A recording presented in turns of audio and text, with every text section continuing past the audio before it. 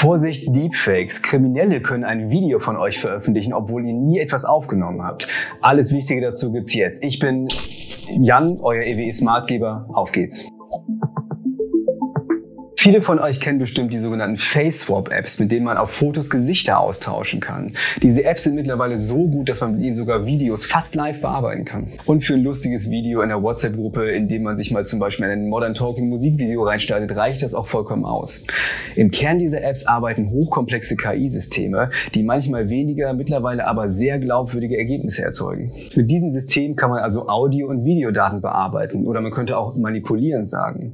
Was kaum jemand weiß, es gibt sogar schon die ersten künstlichen Intelligenzen, die versuchen, euch in Form eines gefälschten Chatbots dazu zu bewegen, eure Bankingdaten rauszugeben. Die bedrohlichste Form von Deepfakes ist natürlich die Verbreitung von Desinformation. So ist es theoretisch denkbar, Politikerinnen und Politikern Statements unterzuschieben, die sie so nie gesagt haben.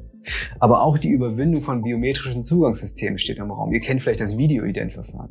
Müsst ihr euch jetzt also Sorgen machen, dass von euch Deepfakes auftauchen? Das kommt ganz darauf an, ob die Kriminellen bei euch Potenzial sehen. Natürlich ist das Risiko von Personen, die in der Öffentlichkeit stehen, deutlich größer. Aber auch wenn ihr zum Beispiel Zugang zu sensiblen Daten habt, dann solltet ihr natürlich aufpassen.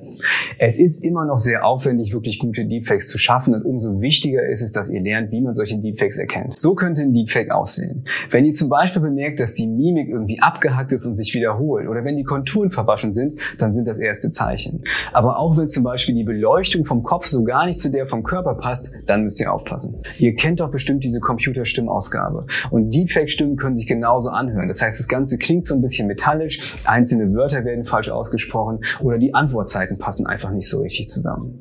Am schwierigsten ist es natürlich, gefälschten Text zu erkennen. Da solltet ihr ganz einfach aufpassen, dass ihr niemals per Chat oder per E-Mail irgendwelche Zugangsdaten oder sonstigen persönlichen Daten rausgibt.